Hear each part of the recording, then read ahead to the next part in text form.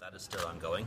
There's a process ongoing between the HSE and HIQA to check the facts of the draft report, but I still anticipate it being published in the next couple of weeks.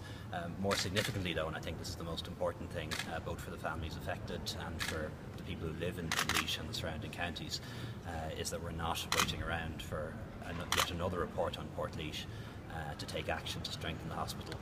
And indeed, just this morning I came for a meeting where the MOU was signed between the CUM and Portlaoise for the CUM to begin the process of taking over maternity services in Portlaoise, and that was one of the key recommendations of the Chief Medical Officer's report a number of months ago, and I'm glad that we're seeing actual progress on that. Isn't that effectively a vote of no confidence in Portlaoise?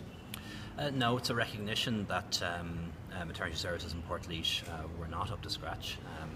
I think everyone realises that, but the reality is that when it comes to a smaller maternity service like that, just shutting it down and trying to squeeze another 200 births into an existing hospital is not a solution either. So the solution, I think, for a lot of smaller maternity hospitals is going to be integrating them into the hospital groups and bringing them under the governance of a larger centre.